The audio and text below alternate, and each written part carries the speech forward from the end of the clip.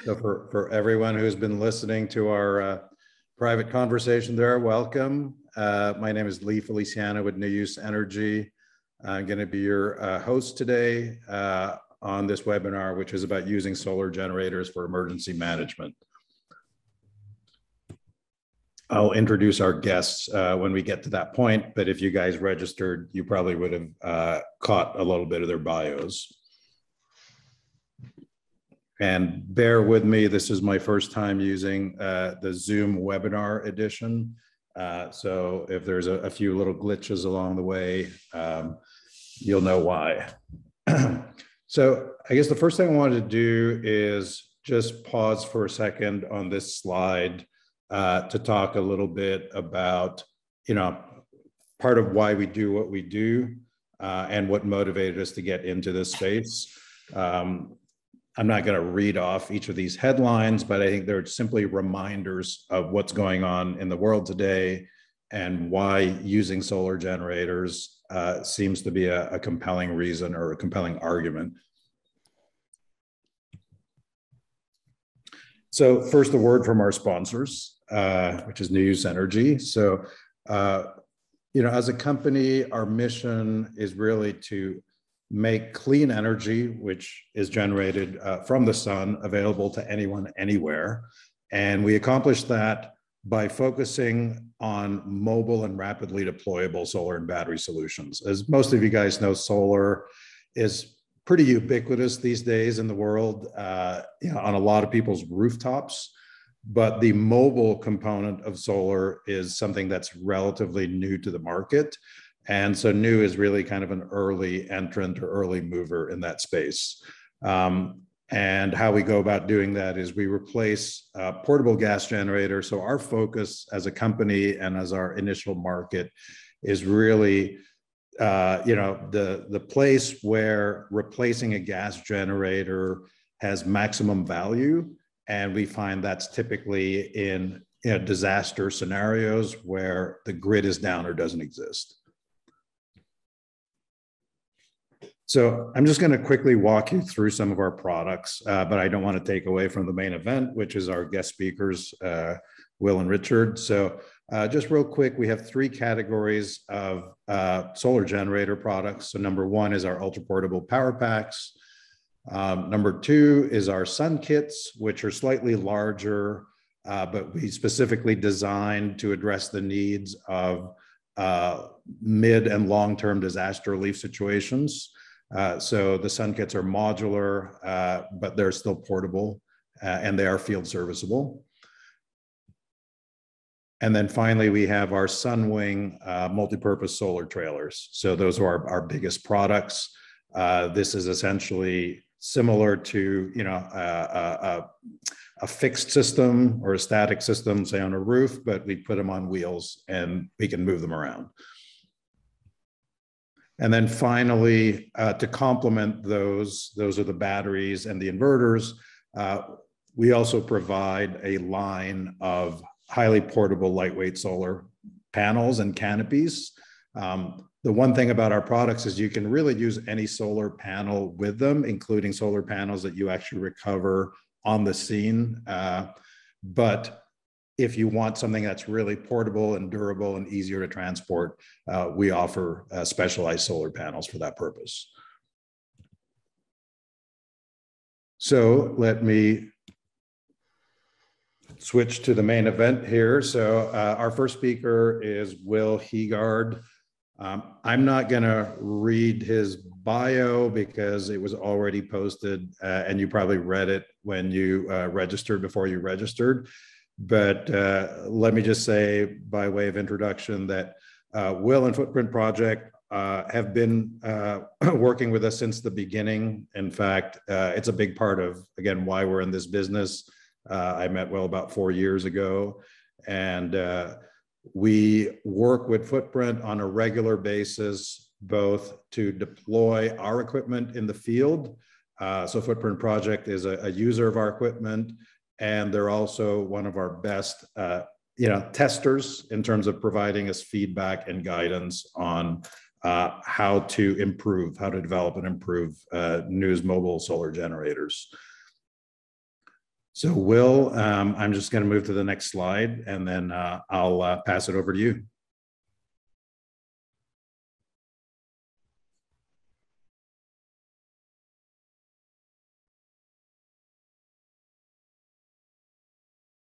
Hey, Will.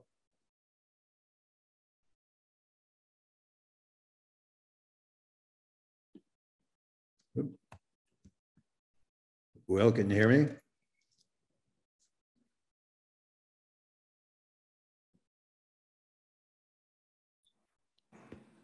Hey guys, can you hear me? Oh, there you go. Yeah. Nothing like a little, technical emergency to make it interesting. Now I got to make sure I don't kick both relays. Hold on, let me kill this one. So we can hear you now. Can you see the slide? Yeah. Sorry about that. That's what happens when telecommunications networks get weird in New Orleans. So, Lee, I dropped off right when you were introducing us. Okay. I'm just gonna power through and give a little background to Footprint Project. So, Lee, thanks for running the slides. Thanks again to everybody for chiming in here and listening to our story about how we have deployed cleaner energy for disaster relief and recovery missions. We started this work in 2018, really focused on supporting domestic first and second responders with access to mobile solar generators to offset or displace portable gas and diesel generators during those extended disaster power outages. So we started putting kind of repurposed and upcycled solar battery equipment on trailer frames or in portable boxes and deploying them to charge up community first and second responders. And when I say first responders, I'm talking about paramedics, fire departments, the local first in folks. And then second responders, we're talking about, the NGOs that respond kind of in that second wave, the American Red Cross, Team Rubicon, Salvation Army, all the folks that also spend time, money, resources, and struggle with delivering power and energy in those challenging situations that we find ourselves in. So yeah, our mission is to provide cleaner energy for communities in crisis. We've done this in a variety of different ways, and I'm going to talk just a little bit about how different scenarios can be matched with cleaner solar energy systems like new use equipment or other equipment that's out there in the market to provide a better response for the communities impacted. So Lee, you can jump to the next slide. Thanks. Okay, will do. Oh, sorry. One thing I just wanted to add to the audience. We'll save the Q&A for after Rich Burt's presentation. So we've got at least 15, 20 minutes for Q&A. Awesome. Thanks, Lee. So yeah, I'm just going to talk about a couple different sites that we see that come up often when we're deploying to a large-scale power outage. And just to give some additional context, when we are talking about this equipment, it's the size of the generators that we are deploying using solar and battery storage are kind of equivalent to a 2 to 10 kilowatt portable gas or diesel generator. So we're not really pushing past that, grid scale or backup building generators, which are usually in the 25 to up to a megawatt scale gensets, the ones that you'll see like behind a fire station or behind a hospital. A lot of what the work that we're doing is working in parallel to the grid, basically displacing those portable gas generators that you'll find in Home Depot or that are running kind of a mobile food, a food truck or a aid distribution site or kind of all these other little spaces that pop up after or in a large scale emergency. So this is the first site in the photo on the left. There is a pop-up aid station that we powered up after the Arabi tornado in New Orleans just this past March. It came off. The system was used during Ida and then redeployed during the tornado. And it's, for size comparison, it's kind of a 2-man lift, and it kind of compares to a 2-kilowatt portable generator. So it has a couple solar panels that 2 people can carry and set up. And then the box there in the yellow has a 4-kilowatt-hour battery. So that's kind of your gas tank. And then a 2-kilowatt inverter, which can spit out electrons at that 2-kilowatt comparison. So in the dark, it could run for 2 hours without, any sun or recharge. And then during the day, based on the size of the solar panel array you have out, it could run considerably longer, as long as the sun's shining. So in this site, it was actually set up at a bar outside of, that was affected by the tornado, but then kind of became an area where folks who were severely affected by the tornado that had their homes destroyed could come to process paperwork, connect on Wi-Fi, recharge their phones, power laptops under the exterior kind of shade that the bar still had in that neighborhood. And then as well as it was powering the chest freezer of the facility, which was repurposed. Instead of using, it wasn't storing the chest freezer in the fridge. They were being used to store food and medicine instead of alcohol and beer. Same type of fridge that can store, Coronas can also store insulin. So we see that often as a kind of a repurpose. Lee, you can jump to the next site, but for that one, it's just a portable system that can power up a kind of corner mutual aid station. And sorry, just for clarification, Will, when you talked about how it can it can run for 2 hours, that's assuming the generator is running at full capacity, right? So if you're running a fridge and computers, you can pretty much run all night. Yeah, and that's a great, Lee, I think it brings up a really good point that I would love to stress, is that a lot of times, particularly responders, but also folks that are just more familiar with traditional single source fossil fuel generators, are really rating their power needs based on the generator and not rating them based on what they're plugging in. So you can get by with a lot smaller of a system if you actually do your energy math.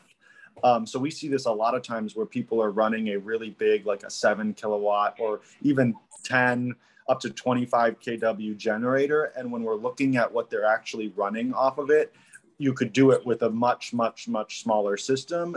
The traditional single source fossil fuel generators are not designed to run at low idle. So it's like they're not, it actually is bad for the long-term maintenance of the generator to not run in that kind of 20 to 70% of the energy output ratio. So if you're looking at kind of, all right, I have a mobile incident command center that has a 20 kW genset, I'd really encourage folks on this call to look at what you really use that genset for, and then you can get by with a hybridized or solar battery system that might be much smaller in comparative kW range than what you originally imagined needing. And we see this all the time. This before we set up this portable 2-kilowatt system, they were running a 7-kilowatt Rolly generator to power all this. And we ran this whole aid station with a quote unquote 2-kilowatt solar generator. So kind of just a good example of how if you're going to go down this rabbit hole for your emergency management or resilience programming, you really need to start with the energy loads and the critical loads that you want to energize, and then work up into what system is appropriate for those loads. In the past, it's really been a top-down energy math. Hey, we're going to get a 30 kW generator and then we'll just find fuel for it. And that math doesn't really work anymore, particularly when the fossil fuel supply chains are so expensive and challenging in large scale disasters. Okay, and before I advance to the next slide, I see we're getting some questions come in. So again, we'll save those till the end. Cool. So this next site was outside of a church in North Nashville. It's kind of I would describe it as a bigger food distribution and donation drop site that was set up after the Nashville tornado in March of 2020. This we deployed actually that's New Use Energy's trailer. It has a Footprints logo on it, nicely, but this one was a 2 kilowatt solar array on the roof of that trailer. So it had solar panels on the roof and then slide outs with a 10 kilowatt hour battery bank. And that could run with a 5 kilowatt inverter. So it can kind of comparatively looks like a 5 kilowatt portable generator, single source, if you were going to use the fossil fuel ones. And this was running refrigerators at that site, computers, laptops. I love this photo because it was one of the first times we saw a gentleman with accessibility issues that lived down the street. That was an electric wheelchair that he would drive up every day and charge his electric wheelchair off of it. We never know what people are going to plug in when we deploy this equipment. So we're learning as we do it. But for this site, it's kind of the medium-sized aid station or application for a towable solar generator that's really well suited for this type of relief program. So the church was setting up, food distro, and they had some fridges. The power was out for 2 weeks, and that system was running that equipment as well as powering some LED lights at night for security. So a little bit bigger system, but not something you could just lift with 2 people. But it worked really well for those 2 weeks before the grid came back on. Lee, you can go to the next one. And then this is probably the biggest site we've ever done. This is a volunteer base camp after Hurricane Ida that was located in Houma, Louisiana. And actually, Lee, if you just skip to the next slide, you'll see the thing from the top down, I think. Yeah, okay, so that's the drone photograph of the same site. So we had three volunteer tents and then a sleeping tent. There was a kitchen in the tent on the bottom left, and then a medical tent was the middle one, and then the right on the bottom right was a just covered storage for pallets of food that was being dropped off and then distributed out within the community. On this, you see 4 tennis courts. That whole solar array in the top right, that was ended up being, we started with 10 kilowatts of PV, which is about a pallet of solar panels that we set up on ground mounts. And as the site grew, we added more solar to power. What started was a palletized solar battery bank that had about 25 kilowatt hours of usable energy and 12 kilowatts of output. So kind of like comparatively like a 10 kilowatt generator. And then we added more palletized systems as the site expanded. So at one point we had 3 of those palletized batteries running to run the whole camp, including air conditioning, a commercial fridge, multiple chest freezers, communications, lighting, all night, cell phones. This was really kind of like an operation base for what, with the people coming in and out and staying, ranging from 10 to 20 or 30 people at a time. So this was by far, a much more kind of a operations or command space. And you can see that, to run that space for two months through sunny and cloudy days, it took a considerable amount of battery storage. But what we are learning with these operations is you can scale up or down. We started with one system, and as the site grew, we added more. And then as it got kind of slowed down once the kind of immediate response bled into long-term recovery, we could just take one system out at a time as the site contracted. So just as a kind of overview, that our goal is to do a lot more of this work in the future, particularly with emergency management and response partners. We are really looking at ways of decarbonizing disaster relief, particularly as climate emergencies become the driving power outage disaster in the domestic US. So as we develop these partnerships, if anybody on the call is looking for equipment, either for an immediate response or something in prepping for this year's hurricane and wildfire season, please reach out, because oftentimes Footprint Project does have either equipment locally staged or regionally staged, or volunteers that can help kind of do your energy math for you. So yeah, we're really excited to help, and it really takes kind of the emergency management community and the disaster response community really asking for these solutions in order for them to be practically implemented.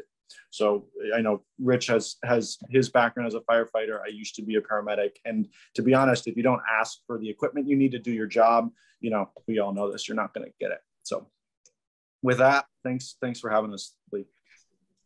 Thanks, Will. And before I switch to the next slide, sorry, I can't resist looking at this photograph and thinking that those solar panels on the ground, and I know we didn't have the equipment at the time, but could have been our sun canopy solar tents. So you would have been able to use the space underneath the solar panels, but.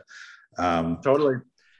And those shelters are definitely structurally sound enough to hold flexible panels. So you could drape flexible panels over them. Or you could use outdoor, you know, the rigid pole structures that you guys have too. So you can get really creative with this, you know, how you generate and store power for a relief mission. For this site, it avoided, you know, they never had to get in a gas, you know, they were running a generator for a couple days before we got the system set up.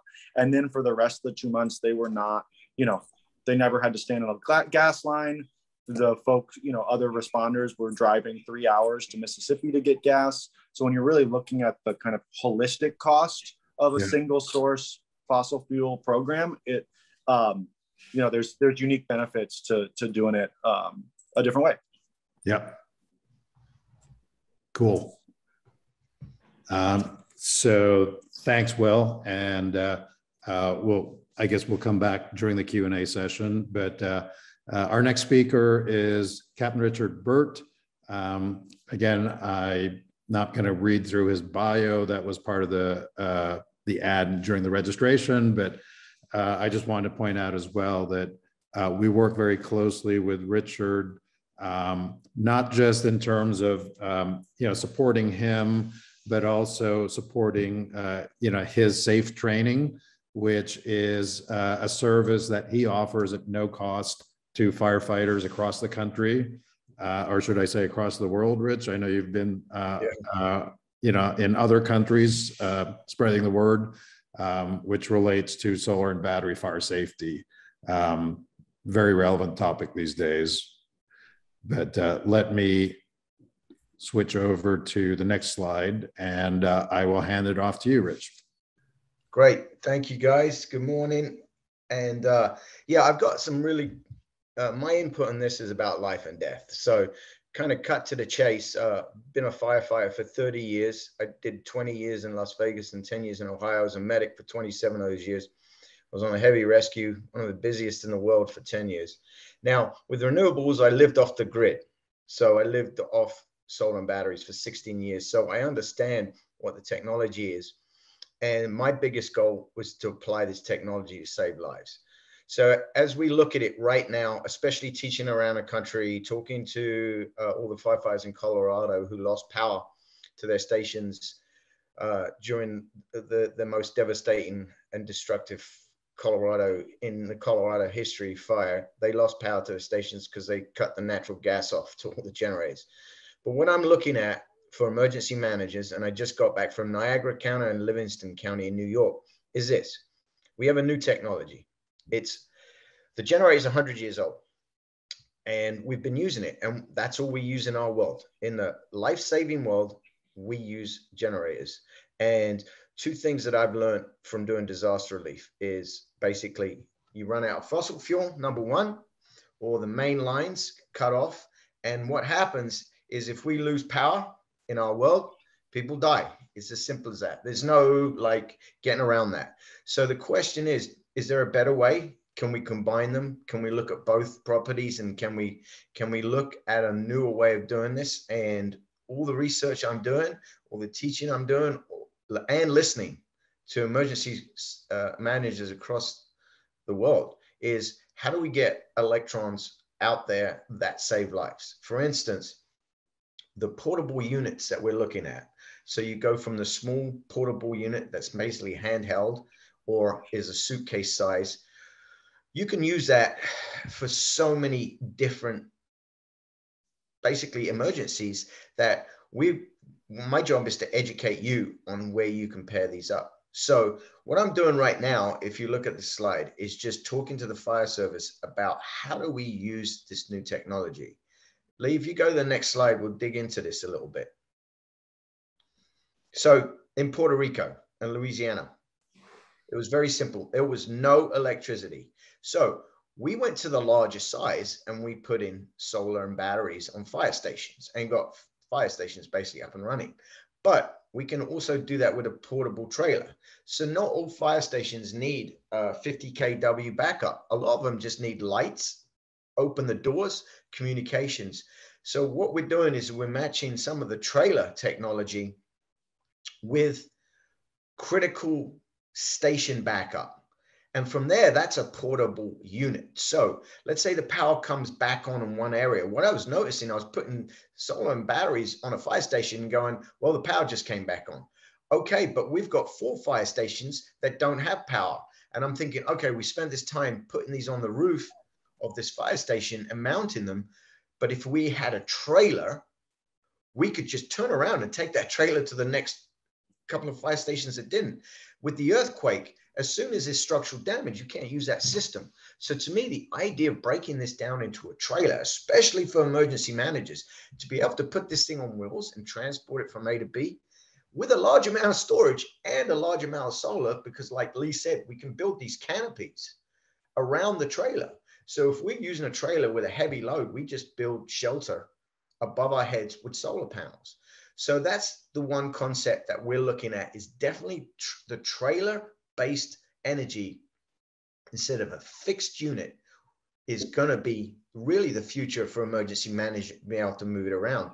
And then on the right, when I'm looking at it, this was in a nursing home full of veterans who had no power. And we simply, this was a matter of life and death. These people, diabetes, diabetes, emphysema, asthma, they're on nebulizers, CPAP. What we did is we did a smaller amount of electricity that literally made the difference between these people living and dying and desatting and going to the hospital. So what I'm seeing is different amounts of electricity. So we went from the large trailer concept down to flashlights, to portable units that could run a nebulizer. Think about people living with emphysema and asthma in an emergency where they're on the fence and they generate a 911 call because they can't get their nebulizer. If we can drop off a small unit and get that person up and running, we're talking about, number one, taking a call out the 911 center. Number two, we're not basically helping a person desat and buy a tube. So let's go to this next one. There, I had the pleasure of going to Humboldt County in California to do basically an educational series on safety and on wildland fire. So this applied technology for wildfire is unbelievable in the sense that it's portable. If you imagine fire camps running generators 24 hours a day, basically you've got firefighters eating smoke for days and then coming into a diesel generated area where they're eating diesel and they're listening to diesel 24 hours. If we can silence that up and clear the air up, we're just looking at a much firefighter friendly, safe environment. Plus, Humboldt County has some areas where literally the fire stations are cut off. There's no fuel supply. And so what we were looking at is strategically putting these in areas where we know that. And it's critical for the emergency managers to understand you've already identified your weak spots. The question is, can we build assets around those weak spots so they're deployable right away? So you have a bank of these. What you do as an emergency manager, you build a portfolio of renewable energy that sits on a shelf that is not like a generator. All my young guns on the heavy rescue work for FEMA. And basically, what you're looking at is this huge inventory of gasoline and diesel generators with fuel, and they just sat and didn't do anything on a shelf. This technology is a lot more easier to handle that way and deployable. So what I want the emergency managers to start thinking about is having these assets ready to be deployed to the areas they know are vulnerable. Let's go to the next slide, Lee. Okay, so this is one of my big lecture points. When I travel around the country, I put this slide up, and I use the reference of power safety shutoffs in California to, let's say, 300,000 people. What does that look like to the power companies? Well, the suits at the power company decide to shut the power off, which I understand because of the wind conditions, fire conditions, and they don't want a line drop. But what does that mean to emergency managers? What does that mean to fire service? Well, I use this example.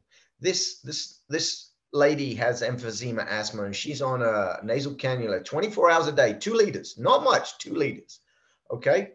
Now, what happens to her? And I want to dig into this with the politicians, with the power company. What happens when the power goes out? She doesn't have a backup generator. She's not going outside and starting a generator. So to me, at this point, she desats. She goes to a backup oxygen tank. That lasts about an hour. And then she calls 911. So we have this massive influx of emergencies. They've got nothing to do with an emergency. It's literally she doesn't have access to an electron. So what we do is we look at this and say, what would power that? What would keep her in her home, shelter in place? What would stop her from calling 911? And it's a very small amount of electricity that we could deploy, and think about identifying all the vulnerable citizens in your area in emergency management, where you could deploy this and basically start reducing the 911 calls, not because it's a medical emergency from structural collapse, a tree falling on somebody. It's from basically not having an electron. When I went to Puerto Rico and was on the ground 2 weeks after Hurricane Maria, I knew over 2,000 people were dying because of not having electricity. It wasn't structural collapse. It wasn't trees. It wasn't drowning. I sussed that out immediately. The initial deaths were from that, but really the main damage was because there weren't electrons. In Louisiana, I talked to a chief, said they already had 6 carbon monoxide deaths in the first week because of generators. So what we're looking at is a new way, a new technology. It's safer and it's deployable. That's the biggest thing for us. If we can get this out to the communities you're protecting at a level that we haven't seen before, that we could really build into all the communities a resiliency that we have to. Emergency managers around the country are going to have to build this kind of resiliency. So going through those types of electrons, we could sit down and actually build SOPs where we can look and say, okay, we have this size portable packs. What would they be good for? We go to the intermediate portable packs. Where would we deploy these? And then we have the trailers. And so what you can do is build a portfolio of energy that basically will save lives. And it would be like having different sized tanks on your engine. So some parts of the country I go, it's 1,000-gallon tank. They don't have good water source. And then other parts of the country, like Las Vegas, we had a 500 because we had hydrants. So you could build the same resiliency around with electrons and deploying electrons. We're now staffing. We understand after COVID, we understand having supplies. These supplies are storable. That's the other part of this, especially being on a heavy rescue. So we can understand that. So, I mean, my takeaways are we can use the sun as a primary resource. Like I said, what I see is vulnerability at the fuel source level. If you can store electricity, use electricity where it is, what we're looking at is a different way of deploying. And solar generators can regulate your gas or diesel generate. So at this point, what we're looking at too is let's take the generators that are out there. And I lecture this all the time. A generator doesn't know whether you got one light bulb on or a full firehouse or a full medical or a full comms going in an IC. A generator is just going to bang away at a certain speed and burn fuel. Battery knows exactly what you're using. So what you do is you use a generator to charge the battery, and then the battery uses a smart electron to run the camp. So we have a backup to the backup. I'm not saying we don't use this, but we use it wisely. So location, time, and year, and weather. Those are things we're talking around the country and teaching this. Some areas, that's where you build that portfolio of energy in. Some areas need more solar panels because of clouds and bad weather. Some areas need more storage. But what we could do is look at what we have to deploy and then build a sensible structure of deployable electrons to the area you're in. And there's basically a line in the United States halfway up through the country. And those are the two lines that I've seen. And you adjust to what part of that, which side of the line you're on. Do I have any more slides, Lee? No, I think that's it. Sorry, there's supposed to be a Q&A slide over here. But why don't we switch over? We have a couple of questions. Rich, I'll let you wrap up. Do you have any kind of last words of wisdom before we switch over to Q&A? I think working with emergency managers across the country, if we can't provide the power, people will die.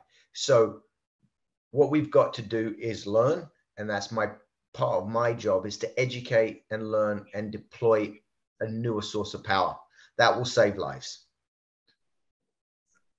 So thanks very much, Rich. Let me read off some of the questions here that people from the audience have asked. And this is, I guess this is posed to anyone who wants to weigh in, Rich or Will. So the first question is, how do the critical loads connect to the portable solar microgrid? Do you essentially plug a power strip into the battery, then plug all the critical loads into the power strip? And sorry, go ahead. I'll take that for an example, just from the firewall side. Is we're looking at like these solar trailers. Okay, so let's say you have a small fire station in California, like in Humboldt, and we come across a fire station that loses power all the time. Number one, what are the loads that are run? So we connect it to a sub panel. So basically what you do is you build into a sub panel, just like the generators, and that is connected to that sub panel at the fire station level. And then if you're in a command situation, you basically have field tents, maybe medical out there, some trailers, you've got some pop-ups going. At that point, it's the same idea. You're running your extension cord instead of from a generator that you have to put away from your comms. You can actually store your power right inside the tent with you, with a portable, basically cable with plugins. So that's the idea of this. The generator is away from you. You're running cords, you're running backup into it. These systems work inside the actual command center. No noise, no fumes, and you're running shorter cores, and it's less spaghetti. Does that answer that question, you think? Yeah, thanks. And just wanted to add to that, I guess, as the equipment provider.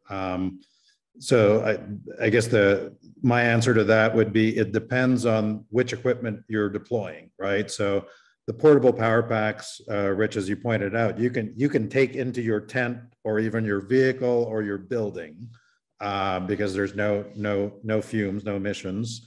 And so those would act like a small generator where you plug directly into the device, or you plug an extension cord and then plug into it.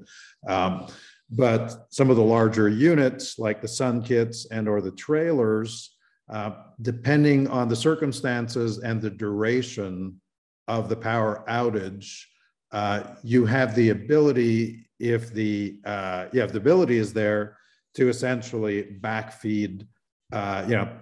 We'd recommend putting in a transfer switch, of course, so if the grid comes back up, you're not feeding into the grid by mistake, but you have the ability, just like a larger generator, to backfeed into your electrical panel. Will, do you have any other thoughts on that?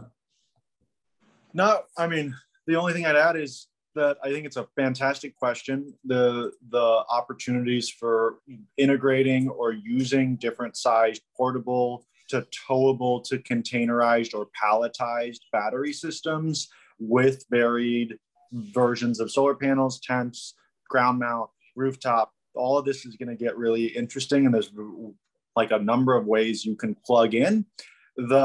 From a very, very basic standpoint, you're not plugging in order to get 120 volt usable power, right? The outlet that you see in your home, you're not plugging in directly to the battery. You're plugging into an inverter that converts DC electricity to usable AC, which is what we all use, you know, for normal stuff. Some tech uses 12 volt DC, but most of the time you're using that inverter to transfer or change those electrons from DC electrons into 120 volt AC or 12240 AC that can be run into a standard breaker panel or an outlet that you would plug your nebulizer or your emergency command center or whatever in.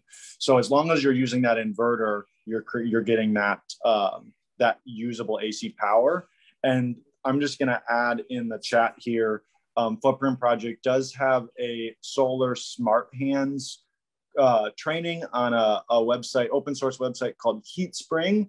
And it does, we've worked, using our experience working with emergency managers and second responders and training them on how to use this equipment during disasters. We have this, just a very basic overview of how to deploy solar generators, different types, different sizes. And I'll just add that there in case people are interested. One thing I would just add for emergency managers is pure sine wave. So when you're looking at a Honda generator banging away or a 6K generator, sometimes the actual electricity is really dirty and it's very, very bad for comms equipment. So that's the other really important thing. Our world is run off CAD and sensitive communications.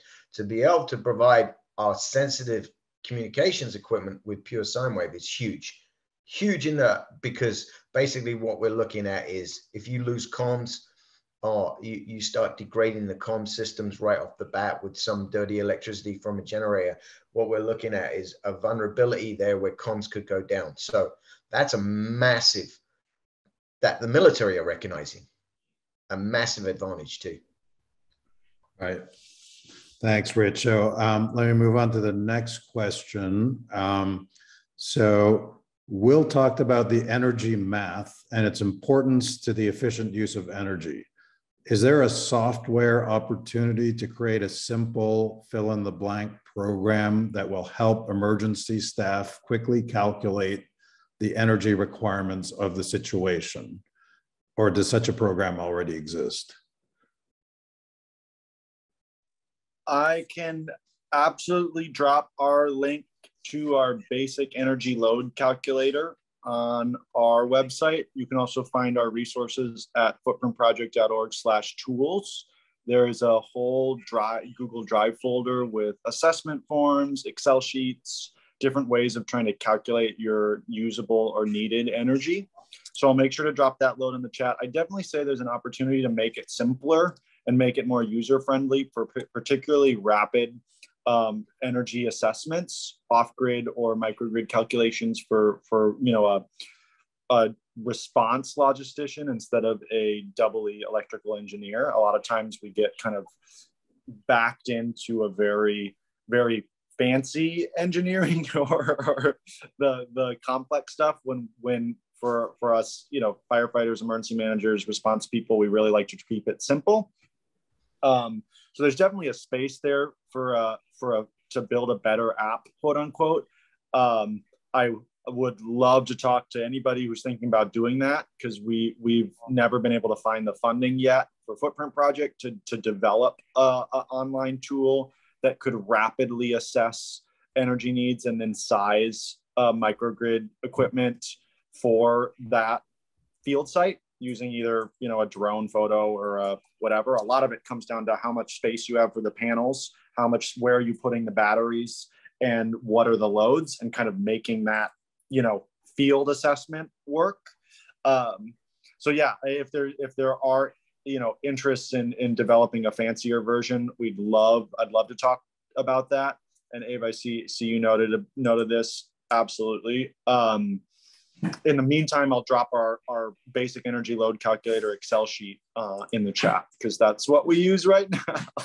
Yeah, and I guess I'd like to weigh in on that too, because we field test a lot of our equipment, and a lot of times the way we field test it is to try and find sort of real world opportunities to place the equipment and get feedback from users, rather than, kind of a more clinical sort of lab test. And, what I find is the most accurate answer to that question is really, it depends on the equipment you're running, right? Because certain types of equipment, let's say power tools, you can look at the equipment specifications and you can say, well, I'm going to run this pump for 5 minutes or 30 minutes or whatever. And you can get a realistic understanding of how much energy you're going to use or how much of the battery's capacity you're going to take up.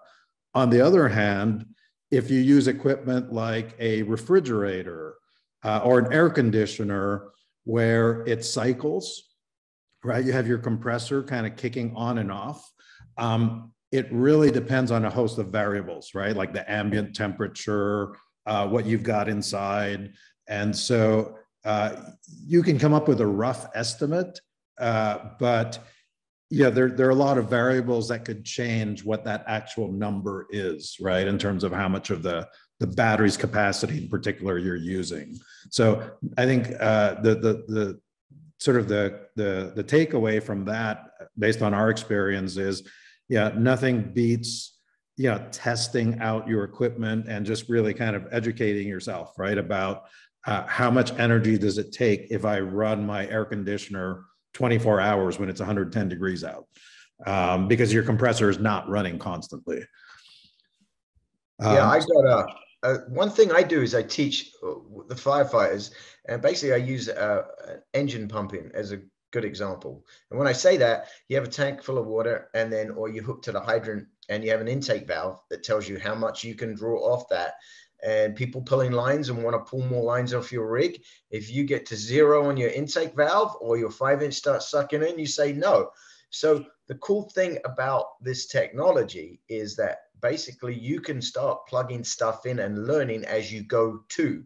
So you can say, okay, there's a massive draw coming in. My batteries drop this amount. If I unplug one thing, maybe what I can do is extend. So there's a real world option to this. There's figures out there, but I really stress my world doesn't work in figures.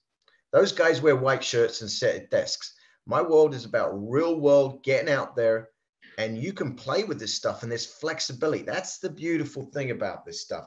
That's why the military are using. This is flexible. Get to know your equipment. And that's what you can do with this technology, is you can get to know the power source through deployment, through training, through real life.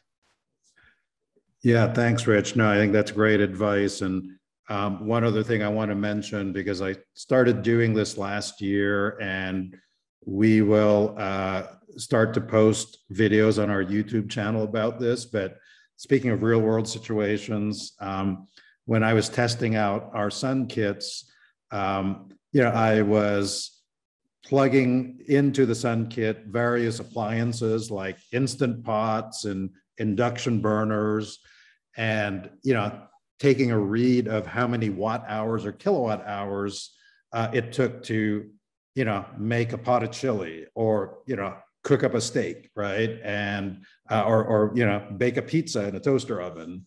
And I was posting those results, and actually they were quite informative, even to me, because I'd never done it before, at really how modest some of these needs are. Like you have 2 regular solar panels producing about 700 watts. It only takes about half an hour to 45 minutes worth of energy from those 2 solar panels to cook a steak, right? So those are some of kind of the real world examples. Anyway, let me move on here. We've got about 10 minutes more, so I think we can address most of these questions. Next question is, How easy is it to move the solar between various temporary sites and a warehouse when not needed for use?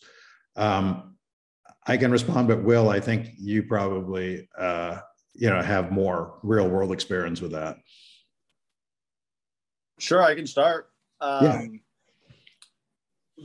So traditional glass frame solar panels, the ones you see in a field somewhere or on someone's roof, each of those panels are about 3 feet by 6 feet and weigh about 50 pounds each. So when we set up like that ground mount system in home on those tennis courts, that those panels were each showed up in a pallet, and we dragged them off of a flatbed, a tow behind trailer, and then at a team of volunteers carry them to ground mount racking. So it's kind of you need a forklift or a lot of bodies to move those panels.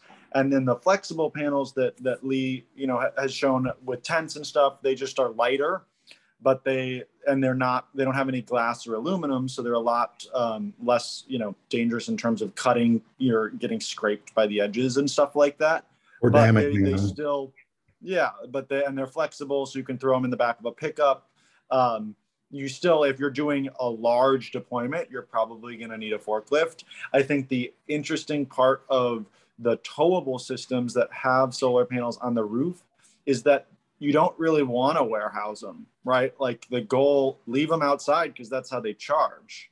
So if you're using an integrated mobile solar generator that has the solar panels on the roof of the trailer or very easily deployable, it wants to be in a parking lot. So I think one of those, if you're looking around at your local American Red Cross or Salvation Army, where there are a lot of existing mobile infrastructure units, whether those are mobile kitchens or cargo trailers or units that are kind of sitting idle in a parking lot. All I see when I see those parking lots are opportunities to add a couple solar panels on each roof and a battery in each one, and turn them into a mobile generator as well. So I think that's one of the exciting parts from a policy or a larger planning perspective, is how to utilize the infrastructure that's already being staged in regions for disasters and upgrade them with these new technologies that can make them really flexible response assets. Yeah, the storage too. The storage, basically, especially the batteries, you can turn the main breaker off and those things will store, and you can turn it on a year later and you've got 80% of that battery.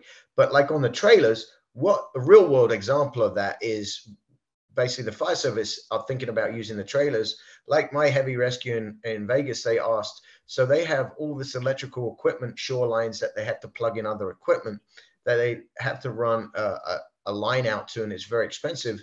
And usually you're storing stuff, especially emergency management. You've got all sorts of shorelines, you've got all sorts of equipment on standby. You actually use the trailer as a shoreline feed. So you can actually just actively use it every single day, especially when you start storing equipment outside or you have areas where you have a massive amount of equipment. With a shoreline, you can just use it as basically an AC source that you can take anywhere.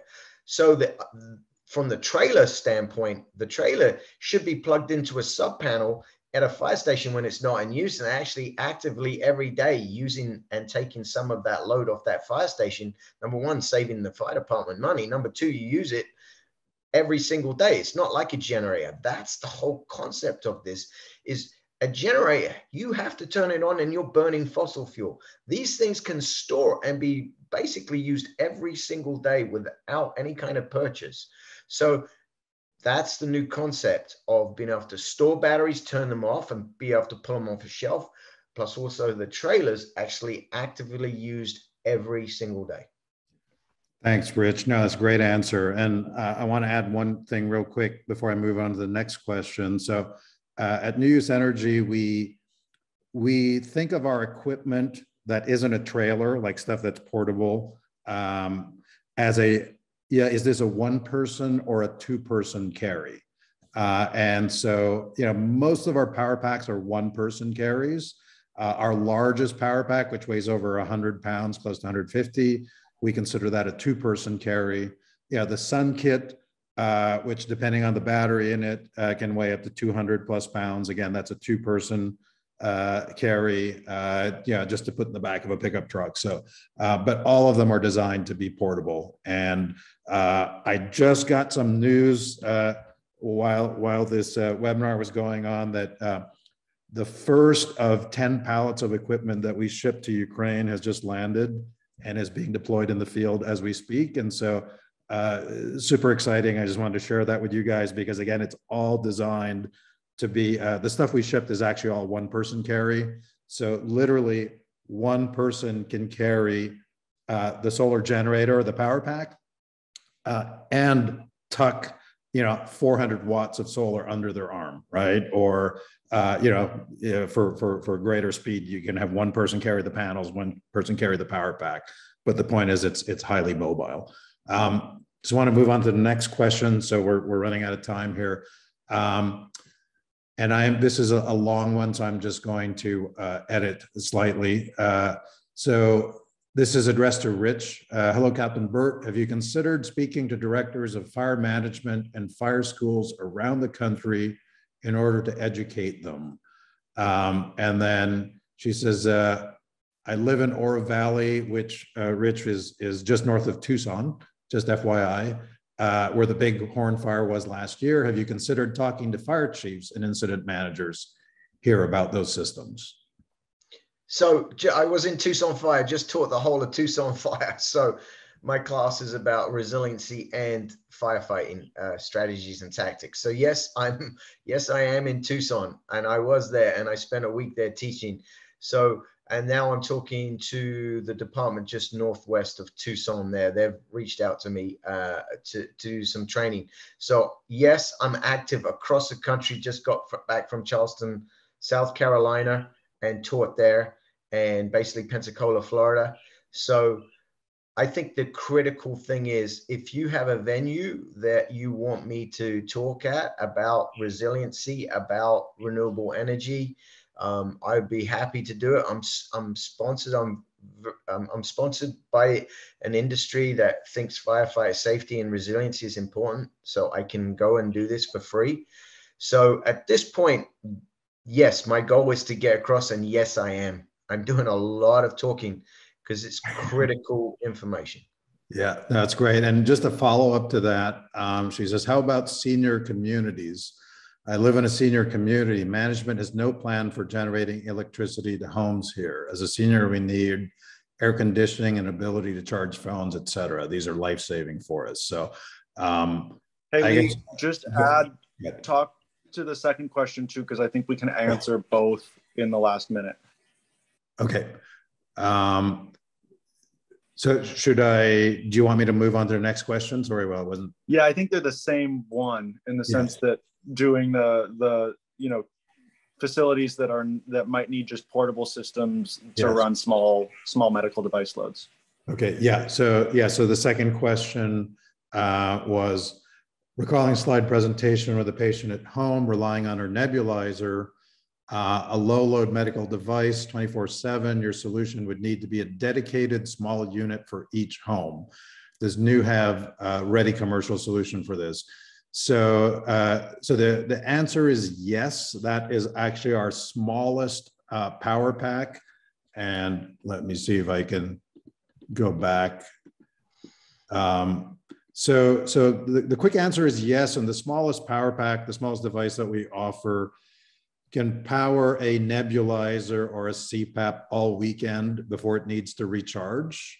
And then you can actually charge that device in turn with a solar panel in a couple hours, depending on the size of the solar panel.